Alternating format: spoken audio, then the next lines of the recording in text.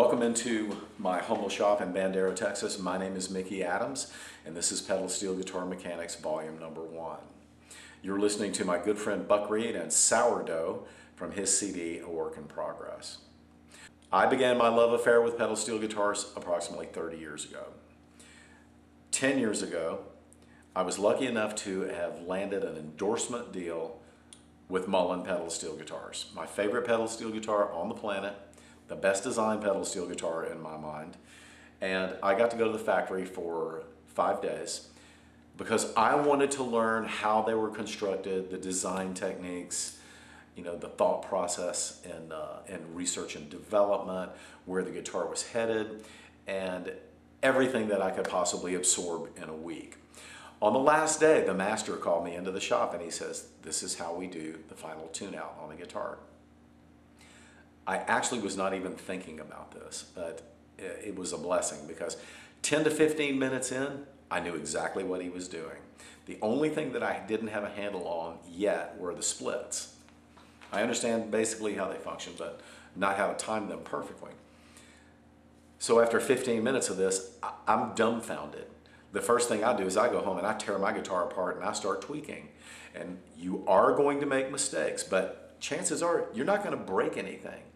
The pedal steel guitar is a pretty robust instrument. I mean, unless you drop something or bend it or strip a screw out, or if you break something, then of course it's going to have to be repaired prior to you trying to make your guitar do what it's supposed to do. But in the end, for us, it's about fine-tuning our instrument.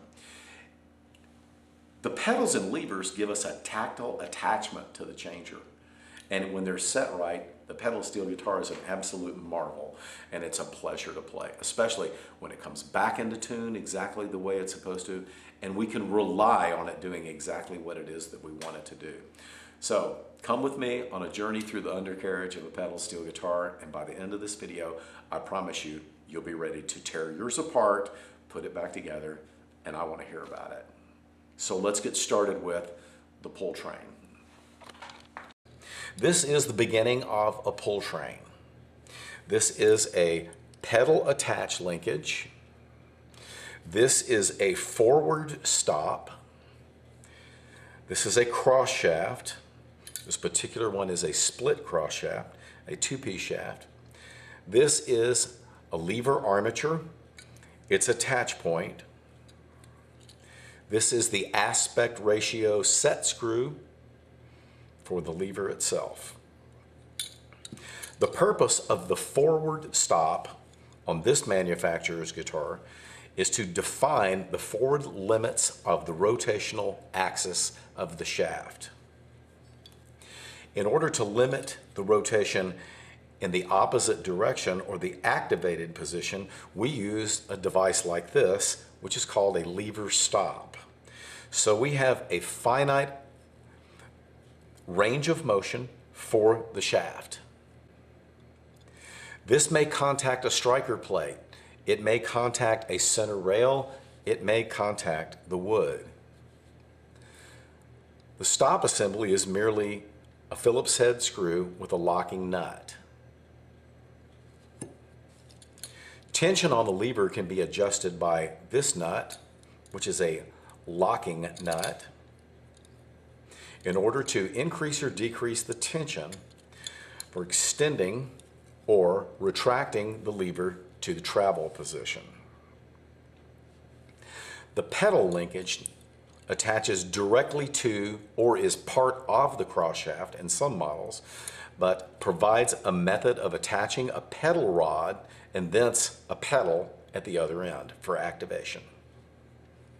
This particular linkage has tolerances great enough to where it would never need lubricating.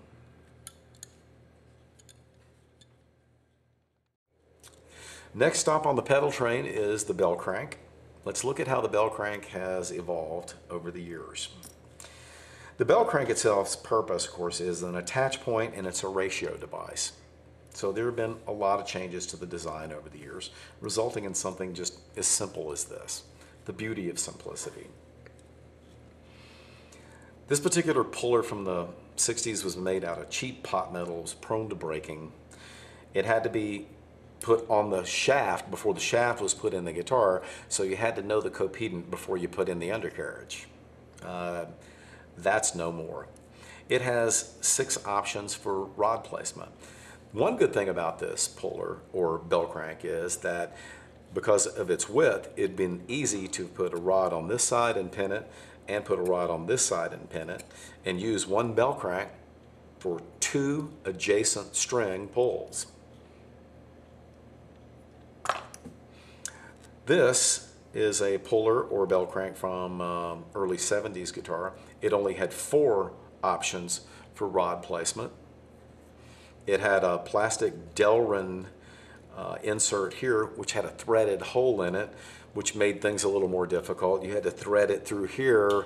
Now it has a finite travel limit here, and you had a travel limit at the changer. That's outdated, but it was functional as well. This particular puller, like this one that we just threw in the bin, each successive function for a given string had to go through each successive bell crank because of their shape. You wouldn't route around it.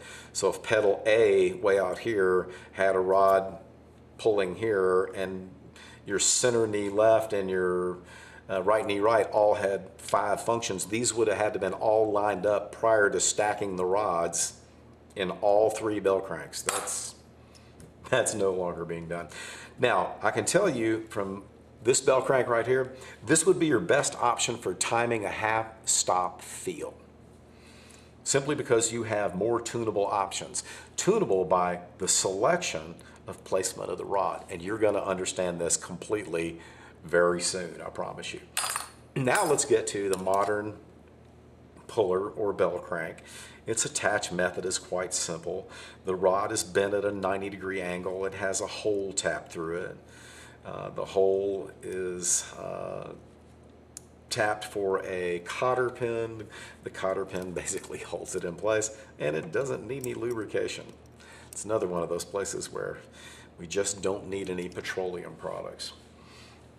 So it's an attach point. Now, it's a ratio device. And let's put this into layman's terms and make it quite simple. When I rotate my cross shaft via my lever or my pedal at its specified distance, we impart that information from the cross shaft directly into the changer finger. So the displacement here will be exactly the same. But the arc here and the arc here are very different. For a given rotation distance here, we wound up here with a very quick, very long pull. Longer pull, shorter pull. Here's the trade-off: more resistance, less resistance. This is the device right here that changed the world. This is a modern all-pull changer finger from a guitar that I've got disassembled right now. It's from one of the top major manufacturers. Let's get to know it. The device allows for a tuned string to be lowered or raised to a predetermined pitch and return to a 0 reference point. The 0 reference point defines our open tuning. The effective range and rate of pitch change that a single finger may extract from a tuned string is entirely dependent on 2 things. The first, of course, is the tension on the string, which is determined by the pitch that it's tuned to and its diameter. Each individual finger exhibits exactly the same limits and capabilities. Spacers may be inserted in between changer fingers in order to define the string spacing on your particular guitar. The spacer may be self-lubricating material such as Delrin or aluminum. The spacer separates the fingers from one another and assures that friction between 2 adjacent roller heads is neutralized. The changer fingers are lined up on a shaft which forms a rigid mount from which the roller head can rotate or pivot from. The shaft and all fingers are then assembled into their respective housing, mounted into the body of the guitar. The changer should be mounted and torqued as tightly as feasible for your particular guitar, and this will be our first line of defense against cabinet drop. The finger is merely a fulcrum device. The raise and lower portions of the scissor assembly work in unison, and each one is dependent on the other. The raising and lowering arms form what we call the scissor. The scissor is riveted to the roller head, which pivots on its attach point. The string attaches either by the use of a pressure pin or a claw design, such as this. The number of receiver holes denotes the changer's capabilities. In this case, triple raise and triple lower. This, of course, means that we may have 6 functions on any given string, 3 of which must be raises and 3 of which can be lowers. So once we've cleaned and lubricated our changer fingers individually and we've assembled our changer, we're now ready to insert the finished changer into the body and bolt it into place. But before we actually load the changer with string tension, we want to isolate the lower portion of the finger by attaching its return spring. Let's begin using 60 to 70% of the available spring tension on the lower return screws across the board. At this point, you may see the raised portion of the finger rotate to its full raised travel stop. This occurs due to the force on the lower return spring acting on an unequal pivot point between the raise and the lower scissors, and this is normal. Next, we will string the guitar and tune the guitar to pitch. Now, since the lower is isolated by the lower return spring, the string does not exert enough force to unseat the lower portion of the finger from zero reference, and subsequently rotate the roller head, which is good. That's what we want. This zero reference is our defined open tuning stop for the lower. The raised portion of the finger works in the opposite direction from the lower. As we tune the string to pitch, the raised portion of the scissor can seat at its zero reference point, and now the strings can be tuned. The changer at this point is now armed. The attach point selection for our pull rods here is going to define another variable in our formula. The basic rule of thumb is shorter pulls closer to the pivot point, longer pulls longest armed from the pivot point. In order for a finger to raise a string and pitch, the lowering portion of the scissor must be immobilized. In order to lower a string and pitch, the raise must be immobilized. The dominant side of managing the tension on a string is the lower function.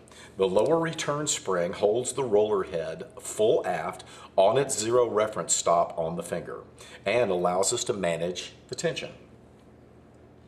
We accomplish this by the use of a lower return spring. The spring must at first, at the very least, equal the tuned string's tension in order to hold the lowering finger at its zero reference point. We must also add any increase in tension that would result from raising this string as well.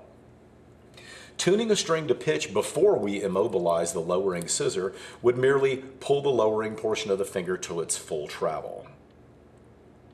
At this point, the roller head would be fixed in a full travel lower position. This is our first look at what we call zero reference. In order to arm the changer, we must first anchor the lowering portion of the scissor before we add the string tension. We accomplish this by attaching the lower return spring to its attach point, which may be a retainer plate, it may be a fixed tension attachment to the end plate itself, or it may have an adjustable length screw whose anchor point is actually part of the end plate itself.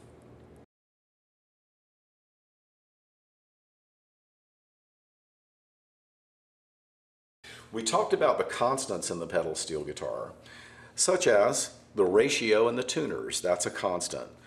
18 rotations here equals 1 rotation of the capstan. The changer has finite limits. The variables, of course, are our bell crank selection and our changer selection. Also, the diameter of a specific string is a variable, is a constant.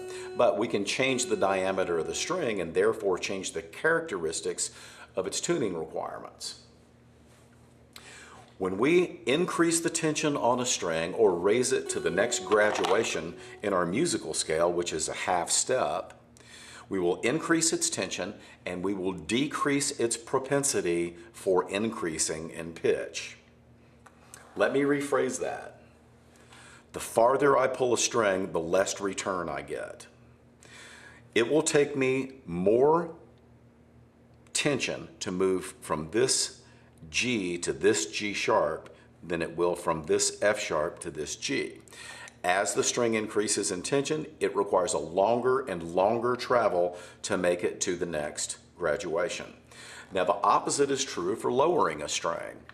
As I lower a string, it requires less and less distance to get down to the next half step interval, or whole step or minor third, as the case may be. So this variable is something that we're going to manage in the changer as well. Now string number 3 on the E9 pedal steel guitar has probably been the Achilles heel, because it's only 11 thousandths in diameter, it's tuned to a very high pitch, and even though it's only going to move from G sharp to A with our pedal B activation, there's going to be a large increase in the amount of tension on the string. We are very close to the tensile strength limit, which falls right up here just short of A actually. And if we stretch the string too many times, too rapidly, we could actually find a weak spot in the string and break it. So here's my advice for restringing your guitar when it comes to string number 3. Don't tune the string immediately to G sharp. Tune it to G first and activate the pedal several times. Allow the string to sit and acclimate to its new tension and stretch along its length before we ever tune it to G sharp. Do the same thing at G sharp. Let it sit for a few minutes, gently depress the pedal, tune it back to G sharp and let it sit. The whole process takes about 5 or 6 minutes, and if you'll take the time to do this, 9 times out of 10 your G sharp will remain on your guitar intact for the entire life of the string. Now, we can stretch the string at the headstock with the tuner assembly or with the changer with a programmed finite amount of travel. Well, the tuner head has a finite amount of travel too for a given rotation on the head, and we call that the gear ratio, of course. This particular tuner's ratio is 1 to 18. So 18 turns of the tuner head will result in the capstan rotating 360 degrees exactly 1 time. So with that in mind, let's take a look at the difference in the pull rate from string here, number 1, F sharp, to this string at the bottom of our tuning, which is a B. What I'm going to do is introduce a finite amount of travel at the tuner head by rotating the head exactly 90 degrees. This will simulate the same thing as pulling the changer, a specified distance. Let's look at the difference between our 13 thousandths diameter F sharp string and our 036 gauge B string. If I rotate the tuner head here exactly 90 degrees, my F sharp is going to move to here. It's still in between F sharp and G. It has not even made a half step movement accurately. We are somewhere between F sharp and G, the first graduation, which is a half step. Now let's look at string number 10, which is a B, 2 octaves lower, and is an O, I think I was a 34 on this particular guitar. But I'm going to rotate this tuner head 90 degrees. Now the B string has not only made it up to the next graduation, which is the half step, C, it's actually a whole tone, but only a half step, but it's actually sharp from C, which means that it's gone probably twice as far on the average as this string did. So this string requires much less travel to do the exact same thing in a different octave than this string does. I'm now going to switch to a modern all-pull pedal steel guitar. This is a state-of-the-art instrument. It happens to be my primary stage instrument. It is the culmination of one man's life's work, and I am proud to play his guitars on stage. We're going to begin here at the pedal train head with a pedal rod attach point. You can clearly see an expansion pin which protrudes from the front apron support bracket. The bracket is bolted to the front apron. The expansion pin is collared by a Delrin spacer. The Delrin spacer provides permanent lubricant to this contact point. The pedal linkage is anchored on a swivel for alignment. The pressure pin itself provides a pedal up hard stop position within its race. Behind the eyelet in the support bracket is a tap for a set screw. This is the pedal travel stop screw. It contacts a protruding extension that rides in its own race inside the support bracket. From there, the linkage attaches to the hexagonal cross shaft and is anchored in place by a set screw. Cross shafts are retained in the front apron by a single countersunk Phillips head screw. They are seated in a ball bearing assembly and can be serviced by removing a retainer clip on the rear apron. The bell crank has 5 fulcrum positions and is tapped to receive an aluminum rod at a 90-degree bend and is retained by a cotter pin tap. The reversing mechanism is streamlined and very rigid. The forward stop on this is a brass wheel which comes into contact with the body on the bottom and with the reversing linkage on the top. The changer housing in this particular design is also used to define a mounting point for a device designed to assure proper rod alignment. It also serves to define the lower ZR point. The reversing mechanism for this particular lever also utilizes a stop screw that hovers over the linkage. Here are the raised helper springs and their attach points. I will return these 2 levers to the undercarriage. I'm going to remove the rods and hexes for both of these functions, and we are going to program this one for a double raise single lower and this one for a double lower single raise. I'm going to abandon my guide here just for a few minutes and talk freeform about potential problems that we may encounter down the road. We want to eliminate as many pitfalls and make sure that our guitar is actually ready to rod. The first culprit when it comes to changers not coming back or things not working the way they're supposed to is the cross shaft itself. It's not uncommon for older guitars, their bodies to twist over time under the immense loads that they're under, which would in turn possibly bind the shaft. It may be possible for you to take all of the stops off of the shaft, all of the functions, all of the bell cranks to where you just have the shaft and its mounts, and rotate the shaft to an area where it may have a free rein to rotate far enough for us to get the functions out of it without changing anything in the guitar.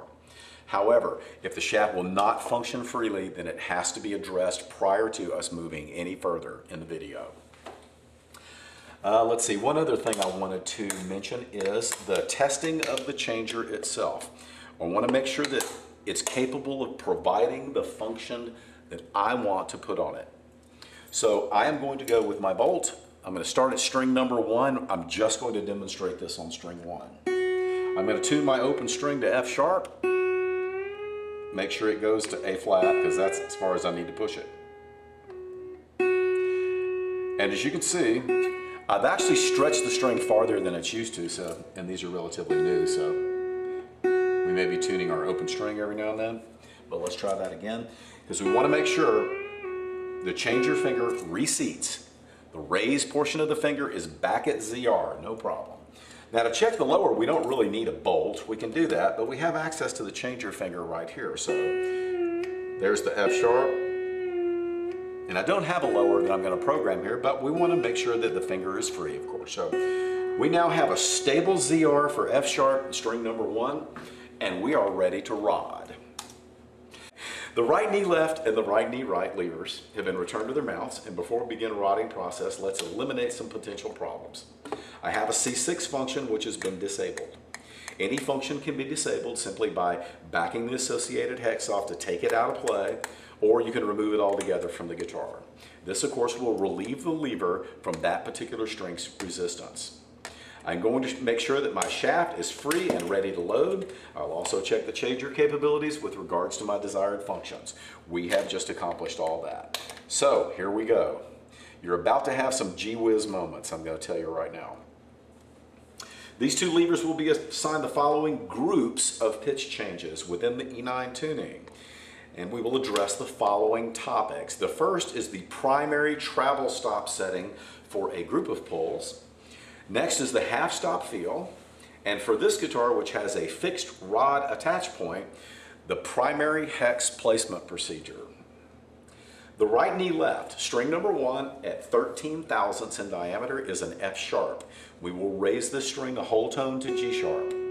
We will supplement this change by timing another string to contact its changer finger to coincide with string number 1 reaching the half step en route to its whole step stop. This is how a half stop feel is created. String number 2, a 15 thousandths in diameter string, is going to go up a half step from D sharp to E. Its travel requirements will be much less than string number 1's due to its tension and its diameter. Riding this particular model guitar with a fixed attach point to the bell crank can be accomplished by pinning the rods into our chosen bell crank positions, then inserting the rods into the changer while simultaneously seating the bell crank to its respective cross shaft. Once the rods have been attached, we'll incorporate an aluminum barrel spacer that is slightly larger than the rod diameter, and this spacer will give us a rigid and precise contact point to the finger, and the hex nut will be used to determine the length of the rod that will move through the changer finger. Okay, hex placement procedure. Here's the sequence. First, my bell crank is securely fastened to my cross shaft with the following formula. String number 1, bell crank number 4, changer number 3. Longest pull, next to longest pull, rather short pull, but the same ratio in the changer. No problem. The question may arise, can I just change this? Yes, you can always change this, but you have to change this. See, that's the key. It's the stop screw. This is what most people don't understand. So, we're about to have a gee whiz moment, guys, I'm telling you right now. Okay, you see all the slack in the train right here.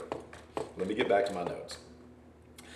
Next, we're going to remove all of the slack in the lever train completely. And you can do this just by wiggling it, or you can look at your tuner, because what's going to happen is when this lever is pulled all the way to its forward stop, which is a definable stop, the hex has no choice but to start pushing the changer finger in. It's going to unseat the changer from ZR, and you're going to see the string go sharp. My tuner's not registering here. Let's see if this is a little better. Here we go. And you can hear the F sharp starting to go sharp. Next, we're going to go back to the 0 slack. So when the string comes back to pitch, now the hex and spacer are right up against the changer finger. There is no slack in the train at all. So at this point, it's actually bound. It'll function, but you're going to activate immediately as soon as you breathe on this lever. We don't want that. We want just a little bit of slack. So once we've come back to our 0 slack position, we're now going to give it about a turn, maybe a turn and a half. And we can see the slack on the lever, and that's perfect. Okay. This is going to assure us of two things. One, the string is absolutely going to come back to ZR when I let it go because it's got that little bit of slack in it, right? The second is that this little bit of slack may compensate for a minor inconsistency in string diameters, which can and do actually occur in the manufacturing process. It also means that if a breakage occurs and we don't have the exact gauge strings, we may have enough slack at this point to accommodate a temporary replacement string without having to change the stop. So with that in mind, if string 1 was replaced with a smaller diameter string, then the travel required would increase. But if you replaced it with a larger diameter string, it doesn't need as much travel to go to the next graduation. So it will pull much faster, so it will require less travel, okay? Now congratulations are in order. This is the hex placement procedure. Now, I want to see where my pedal stop is tuned. Well, it doesn't get to A flat. I'm not going to touch my hex again. I need this slack. So now, the responsibility for getting string number 1 from F sharp to G sharp is the function now of the stop screw. All I have to do is set the stop screw to where the string will go move to G sharp. And I did it by ear, actually. I'm lucky. I've done enough of these to where I'm pretty in tune with what it's going to require as far as movement goes. But now, look at that. Oh, it's actually a little sharp. You know what? I'll just take it out in slack. There you go. A flat. Gee whiz. That is how you set the lever stop. Now, a pedal stop and a lever stop are exactly the same thing. Our set screw down here, all it does is exactly what this does. It limits the rotation of the shaft, but it does it on the pedal. So the pedal stop for string 1 is now correctly set for these bell crank and changer positions that we've selected. So we'll test the function for excessive movement or tension, and we will adjust these locations as necessary to suit us. So if you prefer to change the fulcrum position in the bell crank and changer, first back the hex nut several turns, allowing ample slack on the rod. Unpin the rod, make the timing change here. Then execute the hex placement procedure again, and note that the stop screw must be recalibrated. Since we have a different ratio with the bell crank and changer, then we need to reset the stop screw. We're now ready to introduce the second function to our right knee left, and that is going to be a raise on string number 2 from D sharp to E. At this point, we have a smooth, uniform feedback and tactile properties from the activated lever. When we put the second function on a different diameter string, traveling a shorter distance, and tune its hex nut, here's what occurs. This second string requires less than half of the travel that string number 1's primary stop is set to. Therefore, you can literally pick almost any fulcrum points and install the second rod wherever you see fit. But the location that you select will determine where along the shaft rotation the second string will reach its zero slack point and begin to unseat its raised finger from its ZR. At this point, tension on the lever will increase due to the load increase of the second pull. This increase in resistance at the lever fulcrum is known as a half-stop feel. Where the feel occurs can be altered by changing the bell crank changer selections of string number 2.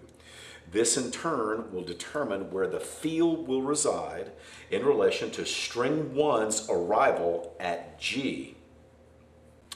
One note that I want to add here before we move on is that when we place more functions on this particular cross shaft, if you place another function on the shaft and select a very, very short throw, the change may or may not fall within the current pedal stop setting. It will manifest itself in the following manner.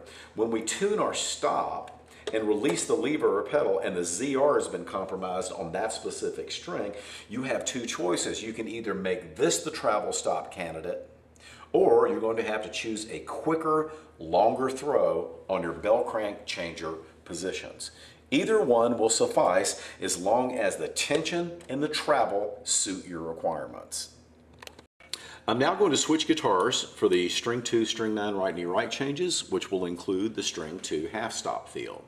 This guitar's bell cranks have a cinch type connector, so we can look at the hex placement procedure from a slightly different angle. Also, the pedal stop setting is reversed due to a fixed down stop on this particular model. This is opposite, of course, from my personal stage guitar. I'm now going to set the travel and half stop feel for my right knee right. I have not chosen the longest fulcrum point on the second string's bell crank, but on this particular guitar I will still utilize the same bell crank and changer locations on both strings, and for guitars that don't have splits, this usually works out pretty well. The split, by the way, will allow us to precisely tune this D half stop on string number 2. It'll also allow us to decrease some of the tension, and we'll get into that in the last chapter. String 2 requires roughly 4 times the travel that string number 9's half stop lower does. So the first thing we will do is HPP string 2, that's hex placement procedure, and we'll set its travel stop. I'm going to go ahead and detune the travel stop, and I have the following formula. I have string number 2, and out of a 5-hole bell crank, I have bell crank number 3 and changer number 6. So we have a 3 and 3 changer, 3 lowers, 3 raises. So I have the longest travel in the changer, but I have kind of a mid-level, more than mid-level travel in the as a fulcrum position on the bell crank. So the first thing that I want to do after cinching the rod is to place the slack, the 1.5 turns of slack in. So we can go about this 2 ways. The first way, would be to just push the rod through to the cinch and tighten it with the rod at 0 slack. So the bell crank would be pulled right up against the changer when we cinch it. You can either do that and then back it off a turn and a half here to get our play, or you can just eyeball it to begin with. Pull the rod all the way up to 0 slack so the hex is touching the changer, and back it off just a couple of millimeters and then cinch it down. And then we can look here to see that we have a few millimeters of play. This assures us that the string comes back to 0 reference point. At this point, we only have one string connected to the changer. I've actually already placed the rod for string number 9, but I'm going to back the hex way off so it doesn't come into play. So we have a smooth tactile transition from a static position here to the full activated position. I have my little bit of slack here, so I am now ready to set my travel stop. Let's take a look at our open string D sharp, and that looks good. Let's see where the travel stop is set. Way low, all the way down to C. So let's move the travel screw up closer to the armature, and we'll continue doing this until our lever is tuned at C sharp.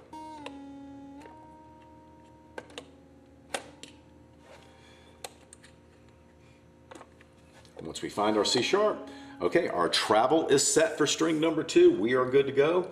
Let's lock down that screw. We'll check it again. There we go. 0 reference D sharp, dead on the money. Dead on the money C sharp. The next thing I'm going to do is I'm going to tune string number 9.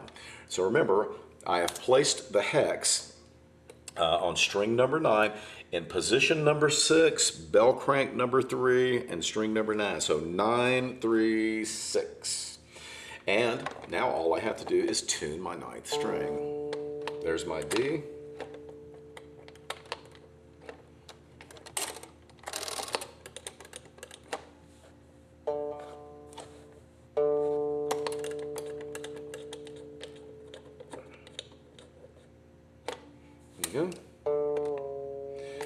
Okay, D comes back to 0 reference, no problem, and tunes to C sharp. It's wavering a little bit, but we'll tune that out when we fine tune at the end.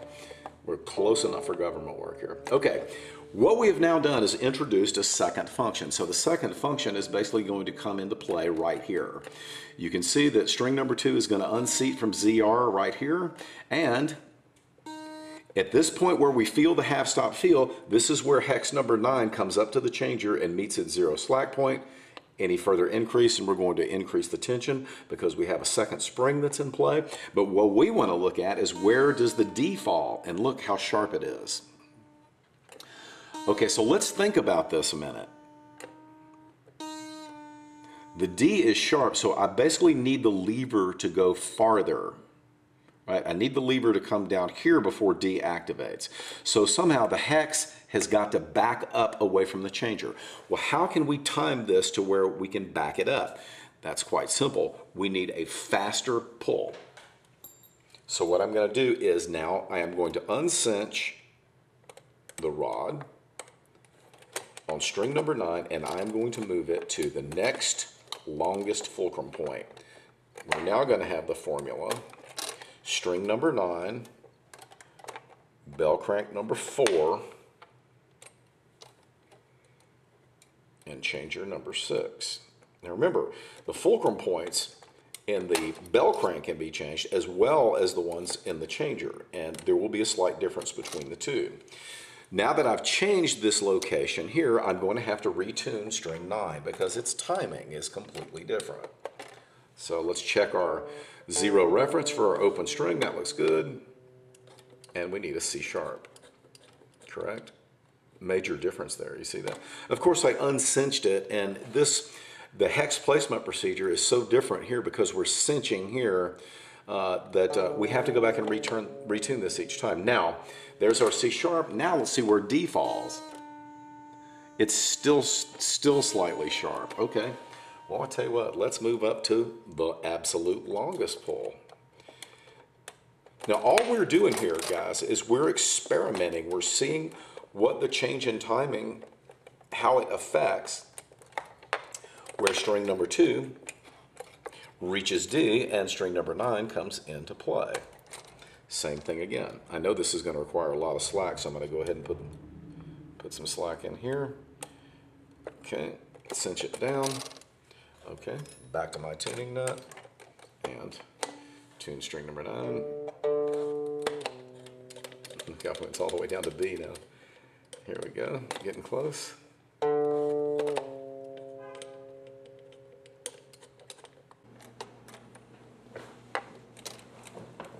Okay, so what I'm going to do now is I'm going to switch to a different changer position. I'm going to go back to bell crank number 3, and I'm going to move down to changer hole number 5. I'm going to go ahead and put some slack in there and cinch.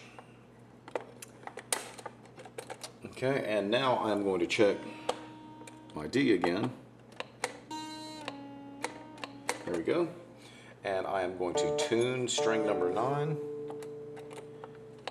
It's C sharp pull.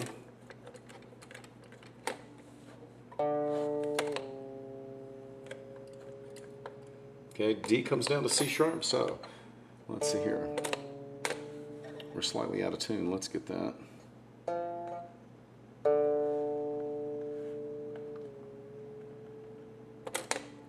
Okay, there we go. And let's check our tuning on string number 9. A little more. There we go. Now let's see where D falls on string number 2. Just a few cents sharp. Not bad. Okay, let's move up. Let's speed it up a little bit. Let's move up another bell crank. So all we're doing here is we're experimenting. Where is the half stop feel going to fall when it comes to the timing on string number 9? Because string number 9's hex reaching the changer and 0 slack is the point at where the half stop feel is recognized. Okay, let's retune our D.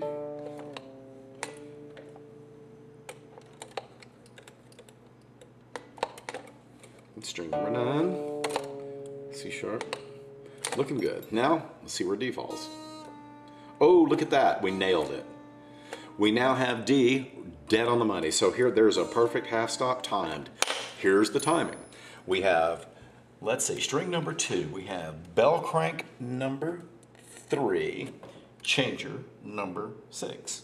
String number 9, we have bell crank number 4, changer hole number 5. And when we tune everything out, down just a little bit more. There we go. On the money. A little sharp. That's actually going to even get us closer. There we go. We are right on the money. Now that is how we time a half stop feel. I bet you thought it was rocket science, didn't you? So now let's do a little bit of review. Our guitar's undercarriage had been vacated and cleaned. We checked all of our shafts for free rotation. We tightened all of the screws that we could find on this thing, everywhere. The changer may or may not have been cleaned and lubricated, removed from the guitar, but it is reinstalled in the housing and it's been mounted. The lower return springs have been anchored and tightened to approximately 70% travel. All of the lever stop screws have been loosened. The tuner heads have been tightened gently, but not so much as to crush the Delrin spacer in between the tuner head and the housing. The roller nut was free, and the guitar had been cleaned and restrung to pitch. That fully arms the changer. Now that most of the confusing things are behind us, what I'd like to do is reinforce what we have already learned by introducing a very simple procedure, and that will be timing a standard A pedal. This should be child's play for most of us at this point, but there is a fundamental difference in this guitar's stop settings I'd like to point out. Note that the down stop is predefined here and is non-adjustable, but the reversing stop is accomplished by a set screw, and the set screw is in the linkage right here, and it has a screw which comes into contact with the body. This will define the distance from here to the fixed stop, which in turn will change our pedal height, and of course it will move our hexes either farther or closer to ZR or 0 slack. But this doesn't really present a problem. Here's how we're going to deal with that. First, of course, we're going to HPP string number 5, and we're going to set its travel limits. Okay, I've chosen the following formula: 5-2-3, 10-1-3 as my formula. And one thing to remember is that almost any formula will work as long as you allow the shaft to rotate far enough to accommodate the string that requires the longest travel.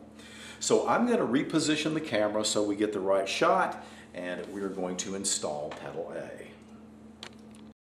Okay, now we're ready to set up pedal A.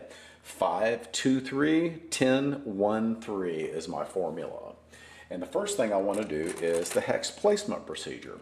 Well, let's just go ahead and take out all the slack, and let's find our where we unseat from ZR. And there we are right there, unseated. Okay, I am going to come back to 0 slack. Now turn in a half of play. I'll check the play here. That's all exactly the same, correct? Now, let's see where our pedal goes. It's really close. As a matter of fact, I can just take out a little turn here, and boom, I'm dead on the money. So I have 0 reference, solid as a rock. I have my stop at C sharp, solid as a rock. And next, all I have to do is tune string number 10. Now, if I need more travel on the lever, I'm merely going to back this set screw out here to increase the distance between the linkage contact point and the fixed down stop.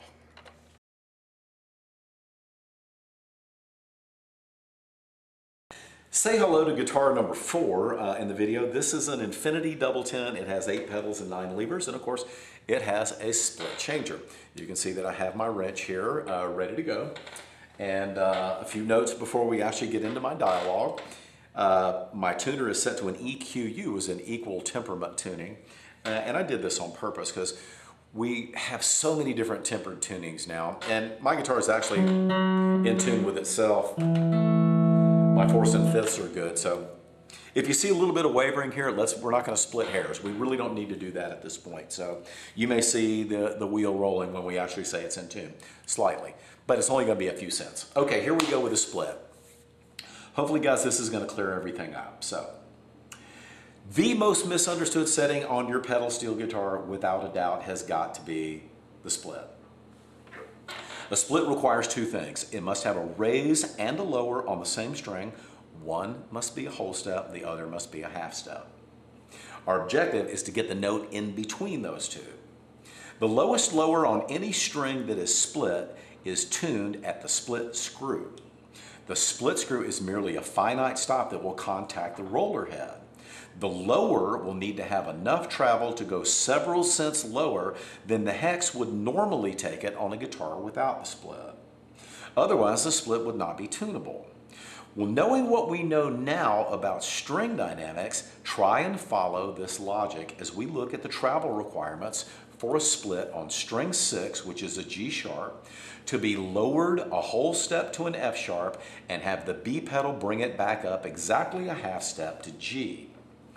My right knee left is the function which will lower the string a whole step. My B pedal will raise it back up a half step. But we have our B pedal's hex tuned to exactly A. I'm sitting in an awkward position on my guitar too. Okay, now follow me. When we lower 6 a whole step, we change the tension and therefore its resistance. So less travel is required to get to the next half step. So where do you think B is going to go when I step on the B pedal after the string has already been lowered? It doesn't require near as much travel to come up a half step, so it's going to be way sharp from G. Well, here's where the confusion sets in, and I certainly understand why, because we're going to remedy this in a way that seems backwards to most people. We're working with our right knee left function, which has a 1-string whole tone, 2-string half tone, and a 6-string whole tone lower. The pedal stop or travel screw is set for string 1's travel requirements. So therefore, string 6 at the longer fulcrum points in our bell crank and changer is going to have a ton of slack on it. And we're going to use that slack to tune the split. The first thing I'm going to do is I'm going to introduce about 20 cents flat. So I got a turn and a half on my wrench here. The next thing I'm going to do is stop the string at F sharp with my split screw. There. Now, technically, I will from now on tune this G sharp lower with the split screw. The lowest lower on any string that has a split tuning has got to be tuned at the split screw. Now, I introduced a turn and a half more tension on the hex on string number 6. Let's see if that affected the B pedal. There's my F sharp. It's in tune with this one. That's all we really need. So now watch this. Well, it's still slightly sharp, but look how much closer to G it is. That's only the turn and a half of slack here that we actually introduced into the lowering finger after it had already been unseated from 0 reference. And we have a ton of slack to play with. So there's my lower, that hits the split screw. There's my B pedal. String 6's lowering hex tunes the combination. So now all I want is that. I want that G. Now I'd like to discuss my favorite split on the guitar. I call it the CD split. I am going to depress pedals B and C, and most of us know what B and C do. If you don't, we've created a minor triad, so we're going to bring 4 and 5 up a whole step. Then the B pedal is going to bring up 3 and 6 a half step, and along with string number 8 and 7, it's going to give us this, which is a minor triad, right? There's the split, and this creates a plus chord or an augmented chord.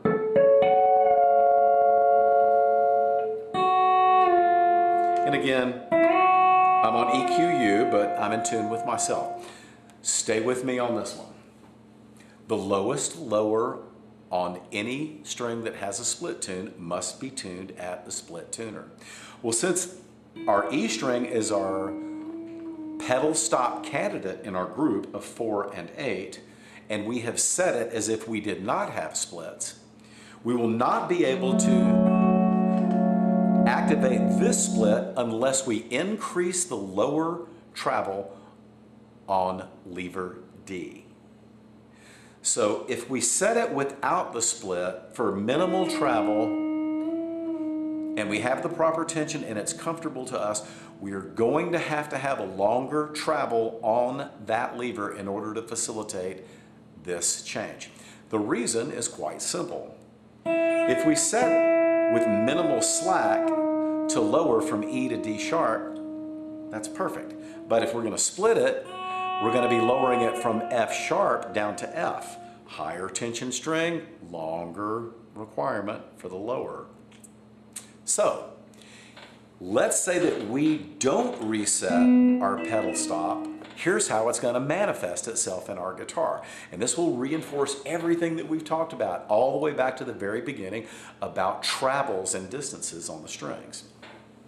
You might try this on your guitar that does not have splits.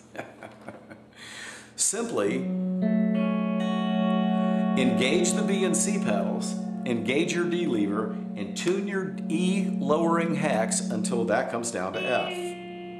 What you'll find is when you release the lever, you will now have unseated the changer from ZR. Summing up the split tuning, the strings that are lowered and then raised will not require a travel increase over and above the normal hex placement procedure and pedal stop settings. However, strings that are raised and then lowered will need to have their respective travels increased in order to accommodate the longer travel requirements of the raised string. If the string in question is not the travel stop candidate in the group, chances are there will be plenty of available travel for both the raises and the lowers, such as string 10 plus the vertical. If the string in question is the pedal stop candidate, it will need to be timed effectively to lower the raised string. Let's now review all of the changes that I've programmed onto this modern Infinity guitar.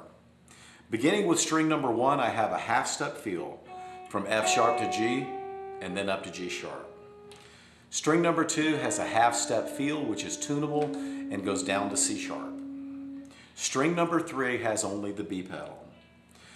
String number 4 comes up with the C pedal and is split with the D lever. String number 5 comes up with the A pedal and is split with the vertical. String number 5 is also split at the C pedal's 5-string raise. String number 6 has a staggered left knee left, which raises it a minor third, a whole step and a half step. Upon release, my right knee left can move it down to a half step feel, a whole step lower, or a tunable split with my B pedal. String number 7 comes up a half step with a feel on up to the whole step. String number 8 is not split. String number 9 is tuned with a split screw at its half stop interval. String number 10 goes up a whole step and comes back down a half step with my vertical. If your modern all-pull pedal steel guitar has a split changer, more than likely you can time or split every single one of these changes on your guitar as well. No maintenance video would be complete unless we had to talk about lubricants and cleaners, and of course we all have our favorites. I've had very, very good luck with this group of components. So let's talk about removing the changer from your guitar. I know that most of you are probably still apprehensive about removing all of those screws and actually pulling the changer out, worried that a spring is going to go across the room, and that's it, we're going to have to send our guitar across the country to have it repaired. And in most cases, this just isn't true. 9 times out of 10, I don't have to actually take the changer finger down to the individual components in order to effectively clean the changer and prep it for lubing and put it back in. Penetrating lubricants such as this one, Nuts Off, can effectively clean or liquefy everything in the changer, allowing you to flush it out basically with water and then lubricate it. So here's my procedure. I'll take a dirty changer out. The first thing I'll do is generally spray something like this gun scrubber in, just to get some of the stuff that's still liquid and hadn't calcified out, and make the job a little easier for Nuts Off. But I'll take as much out as I can simply with ether-based or mineral spirits-based liquids. But this stuff will basically eat everything in the changer. It'll eat it right back down to the metal. It's very caustic, so I suggest that you wear gloves and use it outdoors because the fumes are pretty nasty too. It has a pretty foul odor. So I will spray the changer with a generous amount of this, let it sit for about 15 minutes. Then I will take a high pressure water hose and flush all of these contaminants out before I ever bring the changer back into the shop. So after that, there's still a lot of moisture in the changer and I want to remove all of that. I'll use a gun scrubber. This is available at Walmart. 3 years ago it was about $3 a can. Now it's about $15 a can because it says gun on it. Yeah, that's right. But this will dry the changer out. I also like to heat up a sonic cleaner with some degreaser and water up to about 170 degrees and allow the changer to just sit for approximately 20 minutes to remove anything that I can't see. And then once it comes out of the sonic cleaner, I will spray it down again with gun scrubber to make sure I get all of the water out. Now we basically have a bone dry bare metal changer, and then we're going to add the lubricant. So over the years there have been many threads on what is the best lubricant for pedal steel guitars, and I have mine as well. It's non-petroleum based. This is Exxon 2380 or Mobil Jet 2 turbine engine oil. Either one of these are fine. The only difference in Mobile Jet and Exxon 2380 is, I believe, it's dye and paraffin levels. Paraffin, of course, is a wax, it's a lubricant itself, but it will calcify over time. It takes years, but this is why some of the 40s, 50s, and 60s guitars, it's not unusual for you to find a changer that's bound, is because that's all we had to use back then. There were no synthetics. We basically had petroleum lubricants, and that was about it. So 3-in-1 oil is basically what went in your guitar. Exxon 2380 and Mobile Jet 2 are very light synthetic turbine engine oils. They are absorbed easily into the changer. They will never turn black. They can be used very, very sparingly. And of course, having a needle bottle is essential. Believe it or not, these things can be rather hard to find, and when you do find them, they're relatively expensive. You can write Mullen guitars, sales at Mullen Guitars, I think they still sell. They use sewing machine type oil, and it's basically very close to Mobile Jet. But the question is, where can I get Mobile Jet oil? Well, any metropolitan airport that has a runway of 5,000 feet or more will probably have a facility on the field which will serve corporate airplanes, turboprops, and business jets. Atlantic Aviation and Signature Flight Support are two of the largest chains. A quart of this oil is generally $22 to $25, and a can of this will last you virtually forever. For lubricating changers that are where I'm not going to actually disassemble the guitar, I'll use something like this with a long hose on it. Of course, it's a good idea to have some CFC-free electro contact cleaner as well for switches and potentiometers for tone controls, of course. And of course, the most important tool for us to have is a good drill with the proper bits for the removal of hex nuts and screws, and for us placing our strings on our guitar again. The tension on our adjustable lower return springs was originally set to approximately 70 to 80% of their available tension. This will assure us that as we're setting up the guitar and tuning our stops, that we have ample force to keep the scissors seated at ZR. I'm going to back off the spring on string number 9, and notice that when I do, that after activation, string number 9's scissor, the lowering portion of the scissor, does not come back to ZR. This is actually going to result in a false open tuning. So if we had not seen this in our setup, we would now be tuning string number 2 up to get it to its D sharp. And as we pull the finger back into position, it would act as a raise. Since it's in a lowered position here, it would act as a raise, and now string number 2 would be sharp, in which case we would be caught in a loop, and we would be detuning and unseating and retuning and unseating, and it's a never-ending tuning issue. The issue is actually quite simple. Since there's not enough spring tension to reseat string number 9 at ZR, we have no choice but to increase the tension until it does.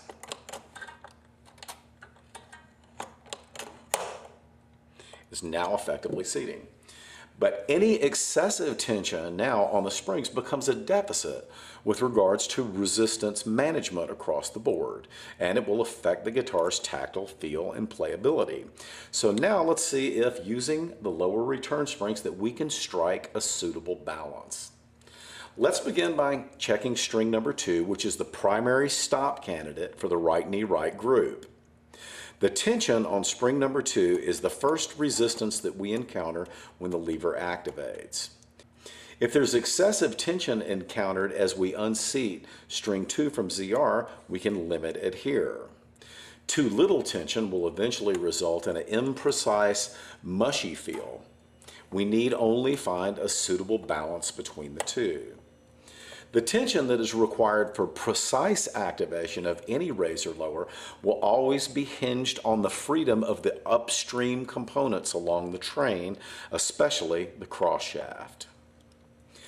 Too much tension on this spring could possibly cause the raise finger to unseat when the lower is activated. This is due to the different scissor pivot points between the raise and the lower, and will negate the function altogether.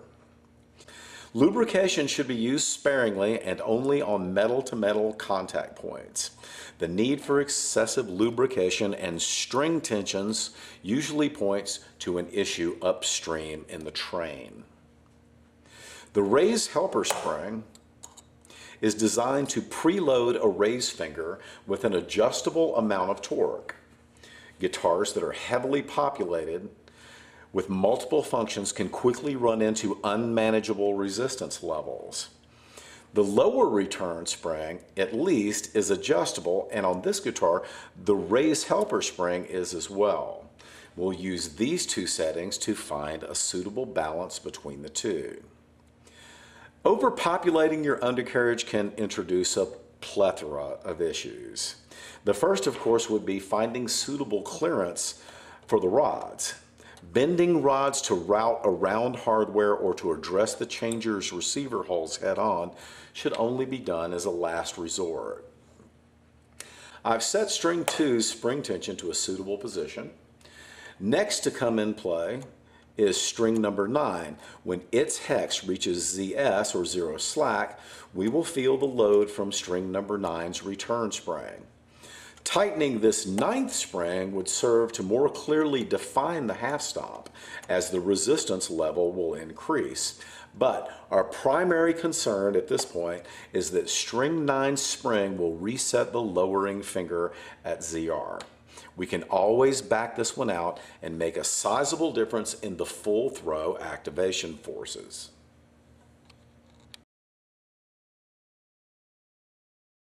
Okay, this is, believe it or not, we're going to go right back to the very beginning of the pull train at the very end of the video.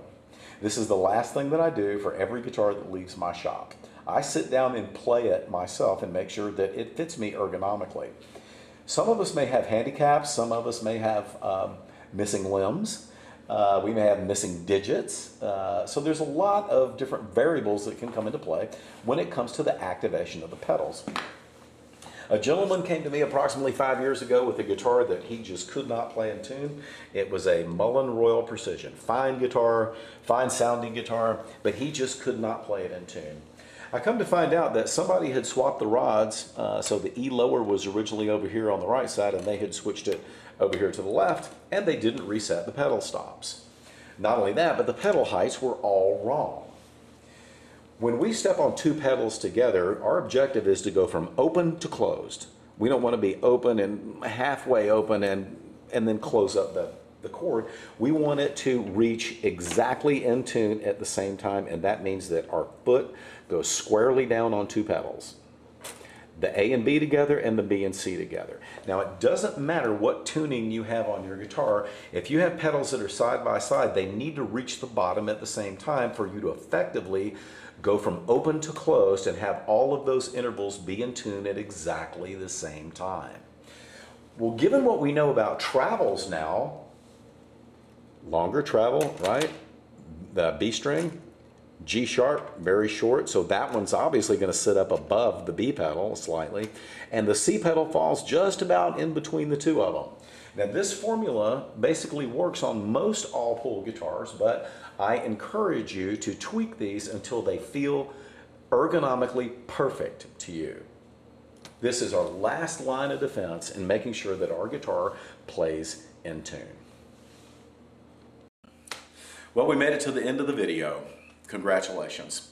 It is my sincere hope that you will take enough away from this video alone to effectively get into the undercarriage of your pedal steel guitar, make the necessary adjustments, repairs, or improvements.